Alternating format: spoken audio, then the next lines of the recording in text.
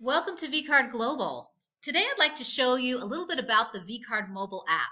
This is a great tool to start marketing and networking. Let's do this. The first thing to get your app is you need to go to the Google Play Store or you need to go to iTunes and download the app. You're going to find it under vCard Global, and you're going to see a blue screen like you see on my screen right now. This blue screen is what's going to come up. In order to use the app, you need to have your app security code. And in order to get your app security code, you need to log into vCard Global. So we're going to do that now. So you go to vcardglobal.com and click the login button and log in with your vCard Global username and password. Now, the reason why you have an app security code is it will allow you to, and that's my dog Bosco, so let's go and find the app again. The app, what it does is it allows you anytime you have a, if you need to change your device, you get a new phone, and when you log in again using the security code, all of your contacts are saved for you. So that's why you want to use this. And so I've logged into the vCard Global back office. And then on the left hand or the right hand side, on third button down, you need to go to vCard Builder. So this red and blue button, click on that. And this brings up the, you need to pick your site that you're going to use. And I'm going to use Roberta Williams. I'm going to log in as her. And as you can see here, right there on the left-hand side, I see that it says the Roberta Williams and her app security code. And we're going to use that to log into the app. So type in your profile name and your app security code. And anything that I put in the app will be saved for me for the future. Okay, so we've logged into the app, and let's try another screen here. There we go. That's just going to be a little easier for everybody to see what we're looking at. There. So this is your app, and if you click on your profile, you can see all of your information is here. And the first thing that I want to show you how to do is how to share your contact with others. You just click on that share contact button right here. And when you click on that, you're going to have three choices here. You can share by email, you can share by text, and you can share by QR code. That means when someone scans, they can use the QR code scanner, this button way down here at the bottom. When they use that, they can scan this QR code and it will automatically add that contact to your app. So that's when you're networking and you've got other vCard members there, you guys can scan each other's QR codes. It's kind of fun. The simplest thing to do, though, to share your card right away is to just click share by text. And then you're going to have the option of choosing different messages. I'm going to just use the default message here, proceed. And then you type in the number that you want to share it with.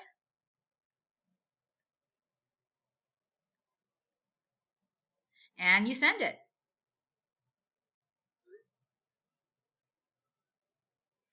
And there it is. Here's my message. Comes back here to me. And as you can see, as it comes through, it has this beautiful picture of Roberta here. So this is a great way to send someone your card. I've got the picture of Roberta here. It was great meeting you. Here's my digital business card. And if I click on the link there, it opens up her full card. And you can go through and see all of her information here as well.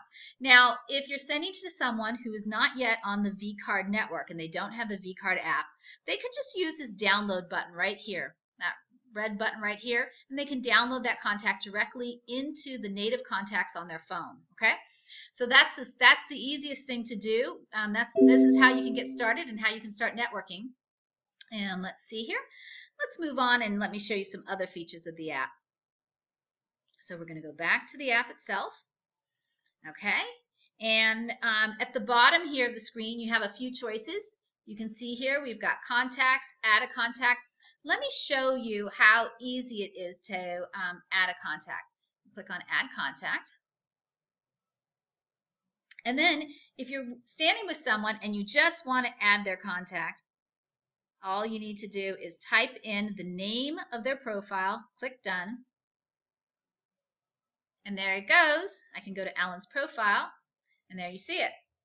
So that's as easy, so easy to add that contact. And now that I have connected with Alan, if I want to start sharing his card with other people, like if you're like me, you know, you're a networker. So you've got all these people in your team. And if you want to start to promote them, you know, I don't have to now walk around with 40 business cards or, you know, 500 business cards in my wallet anymore. All I need to do is walk around with my phone. And I can go and let's say here, let's go to my contact list.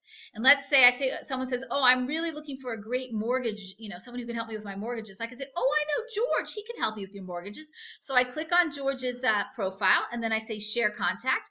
And then I just say share by text again. And then I send it to you. I just go and I say, okay, I'm going to text you George's card right now. You can see how powerful this is and how easy it is now to really start to network for each other and help grow each other's businesses. It's just a beautiful tool. So I've sent that off and there it is.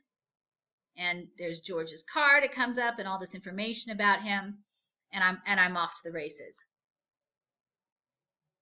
So again here, let's go back to our contacts page. I want to show you a few things here. When you start to get lots and lots of contacts, okay, you can start to put people in groups.